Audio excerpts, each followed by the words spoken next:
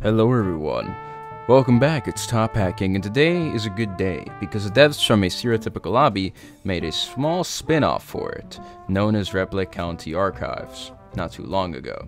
It's a short experience, but one that can fill us more with the lore! So without further ado, this is Repleh County Archives, the story explained. Repleh County Archives opens up on the lobby, and after going through the lobby, it turns out that we play on July 12, 2003 at 7:45 p.m. This will be important for another tidbit of information later. We are 5 miles out of a mysterious county known as Repleh, helper backwards, County. We wake up as someone was knocking on our door, and we find a package from our parents. It seems to have been written in haste, but they tell us that they'll be back at 12 to celebrate our birthday with our sister. As for now, we are all alone in the house. They even give us a smiley face, which means that this is definitely not your mother and is instead an alternate, and you are not safe. To prepare for the party, you decide to clean up the basement, where you are currently living. You're given the objective to clean your bed, where we find 4 objects: a pillow, a helper plushie from the game Stereotypical Lobby, a pizza box from Romeo's Pizza, and a Chinese noodle box. Once picking those up, we then have to move our trash to the door and organize the pillows on the couch. And as we do, the TV comes to life, warning us to shelter in place due to nearby fugitives in Repleh County. They tell us to stay inside while the Repleh Sheriff Office tries to remove or neutralize the threat. They also mention that they want to assure us that we are safe and to contact local law enforcement for anything strange. After that, we see cop lights going, but no cop cars. So I guess I should have called law enforcement because of that. After that, we are then tasked to get the police scanner, that we just randomly have, and to listen in. Before that, we do have to end up opening the gift that our parents have given us, and it's later revealed to be an hcihw headset, which for some reason was beeping, and it definitely means something. It's really tough to hear anything coming from the police scanner other than we hear 2 distinct voices, one man and one woman. It's kind of hard to know what exactly they're talking about, but whatever it was ends shortly as gunshots can be heard outside the house and dead silence from the scanner once those gunshots end. Another emergency alert system then pops up. This can only be heard with your left headphone, so put it on now. I'm sorry I had to announce this. Heard was a result of a hijacking incident. We have confirmed that there is no such thing as Repleh County nor the Repleh County Sheriff's Office, and that there are no fugitives in the area. However, we have reason to believe that this hijacking was done through hcihw virtual reality headsets. If you possess one of these headsets, please step outside your house and surrender peacefully. The Central Task Force has been deployed to enforce this recall. Thank you for your cooperation. Informing us that there is no such thing as Repleh County, and that the previous announcement was probably done via the headset. We tried to turn on the lights, only for those lights to be broken at the worst possible time, and for someone to break inside our home. The announcement did mention that the CTF, the Central Task Forces, will be trying to recall and repossess all hcihw headsets, so that's probably what the break-in was about. We grab a flashlight and then hide in the gun room, where we later hear someone say, "They're down here." We are then instructed to hide, but while we do, if we approach the door from the gun room, we actually hear some heavy breathing, almost as if someone is breathing from a gas mask, or from a mask in general. Once they're done, we grab the gun and walk out, clearing out the basement. Notably, the headset is now gone from our desk, so I guess they were the CTF. Walking to clear the upstairs, however, we are immediately shot by what seems to be a shotgun and killed. The game ends by giving us the badge of prelude.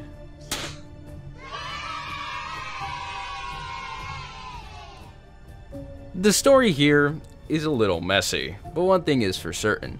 The events depicted aren't before any event in the stereotypical lobby, just given by the fact that the badge is called the prelude, or prelude, which is before the story actually happening. It also makes the story a little more difficult to decipher due to its connection to the original game, given that it was considered to be more of a spin-off. So let's start munching off these little theory bits little by little. First things first, and I think the one that everyone noticed, Repleh County is helper backwards, or Repleh is helper backwards, as mentioned previously.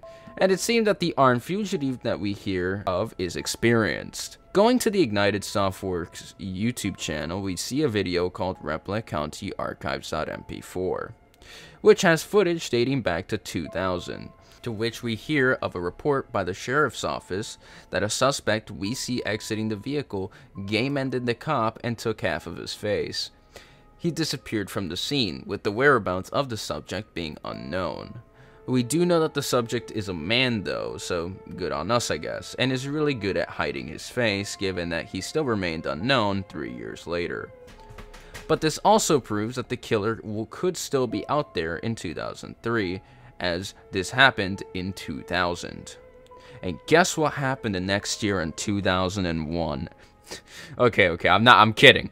Anyway, it's also here where we are given a number, and by actually putting the phone number, to get an Axiom headset into the phone in the game, we get the following report from the Repleh County Sheriff's Office, dating with the incident date of July 12, 2003. The location, Repleh County. Here we see associated people with, once again, the suspect being unknown, but we do have two deceased people, a 15-year-old and a 35-year-old. The slashes next to them could represent their names, as the reporting party John Blank is a witness, so we assume that that is his last name. We don't know the vehicle operator, we don't know the suspects, but due to the incident narrative, it appears, and based on John's own telling, quote, on the specified date and time, I responded to reports of a motor vehicle collision along County Highway 957 out of Repleh County. Upon arrival, I noticed a gray SUV parked on the side of the road with the driver flagging me down, and a / sedan crashed into the tree line. Upon contact with the driver of the gray SUV, he stated he had found the sedan wrecked on the side of the road and contacted 911 emergency dispatched. Upon further inspection of the sedan, bullet impacts were noticed on the windshield, with two deceased individuals inside the vehicle. Both are pronounced dead by EMTs, and a lookup of the sedan's plate failed to yield any results. The driver was absent from the scene, and the witness reported hearing gunfire just before locating the incident scene.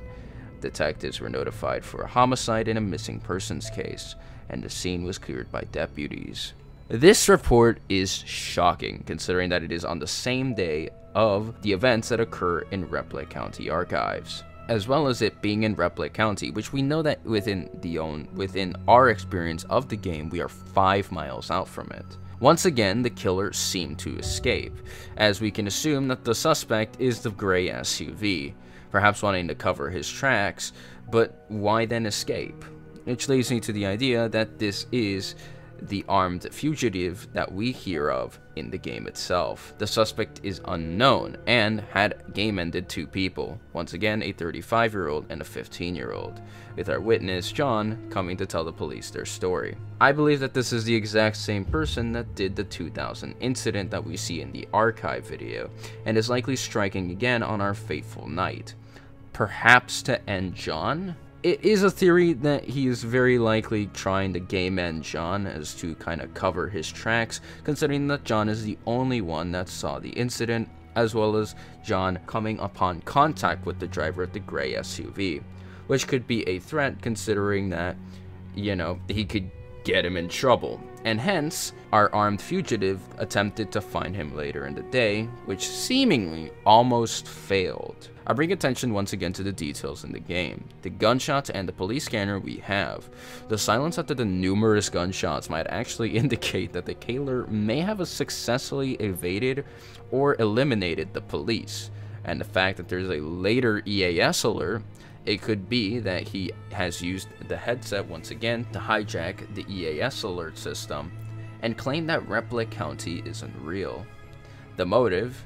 To make sure that no one knew what happened, to discredit reports from the office, and to make sure no one goes investigating for him and juxtapose technologies. As for the CTF, the Central Task Force, recalling headsets, it's a bit messy, but I don't think that they're working with the government or with any local law enforcement. I think the CTF is actually a division or perhaps a branch of Juxtaposed Technologies repossessing all headsets for another purpose, one likely more sinister. It makes sense that if it is the killer, who we can assume is the CEO of Juxtaposed Technologies, he has the resources to fund a task force to remove the issue and remove anyone who stands in their way. It also would make sense why we don't see the headset on the desk at the end of the game. They took it and likely didn't intend on you being killed, but because you wanted to clear the rooms, you met an untimely end, without your happiest day, aka your birthday. It is also pretty relevant to mention the fact that the beeping of the headset could have actually been perhaps some form of tracker or GPS for them, finding out where that headset is. Why would the police or government have a locator for them if Juxtaposed Technologies is the one that designed the headset? So it makes sense that they, of all people, would likely know where all their headsets are located using the beeping. Of course, that is once again just another theory on the beeping, considering that it's actually not the police scanner, it's the headset that beeps within the game. But what is the sinister motive? Well, that is where the badges actually come in. You actually have two badges that you can get within the game: the Prelude and Incident Report. Incident Report is given and awarded when you are able to successfully answer the phone call in which we see the report from the Repleh County office. However, the Prelude actually has a description. The description is in Caesar cipher, and decrypting it, it has Operation Arcadian. It seems that whatever the task was for the CTF was more of a planned operation, not by what seems to be the government, but what seems to be Juxtaposed Technologies, to fulfill some form of goal that they have in mind. And that is why it's kind of important to mention that, by mentioning Repleh County doesn't exist, they might be trying to cover their tracks, trying to cover their base of operations, and trying to discredit any form of reports or office papers that may get out during this time. This is a planned operation that seems to be more from Juxtaposed Technologies than it is from the government. But what exactly are they planning to do now with all the repossessed headsets? Well, it's very likely that they might be trying to install stereotypical lobby, as considering that this is the Prelude, and as stated before, the Prelude is an action or event serving as an introduction to something more important. It could be that the stereotypical lobby is the end product of the repossessions, that they may be trying to implement it into the VR headset years later, months later, and after an unknown specified amount of time, to finally release what seems to be the helper. Or perhaps to entrap more people in the obby itself.